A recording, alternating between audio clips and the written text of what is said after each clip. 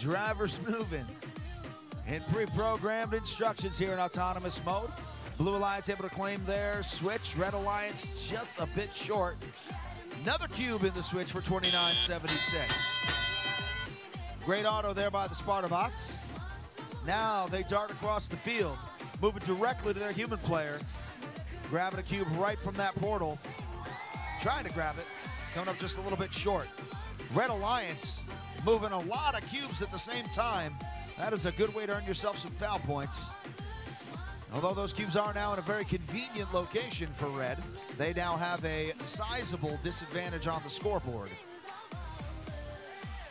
Down about 50 points is your Red Alliance, but they do control both the scale. Well, they control the scale and their switch for a minute there. Now they do not control their switch, and now they control it again. Hard battle for that red switch.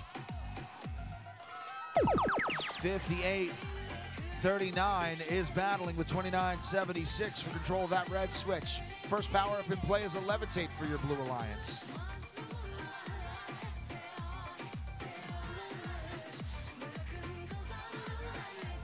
Still about a 45-point advantage for Blue. Red doing a nice job of coming back, though. They own their switch, they own the scale, ticking away at 2 points per second. Blue Alliance still owns their switch, but not if 32-23 has anything to say about it. Rock placing another cube down on that Red Alliance switch.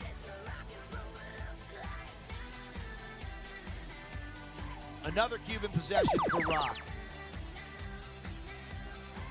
Trying to get to a place where they can score it, but 67-02, playing some mean defense. Not gonna let the Blue Alliance lose what's their only captured scoring element at the moment. Red has taken the lead now. About a 10-point lead for your Red Alliance with 20 seconds left. Great boost by your Red Alliance. Now a boost by the Blue Alliance. See if they can close the gap. Blue Whale with the climb for Red. Let's see what Blue can do.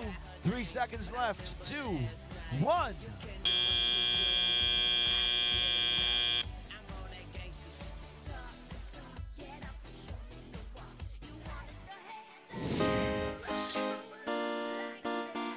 Red Alliance gets the victory.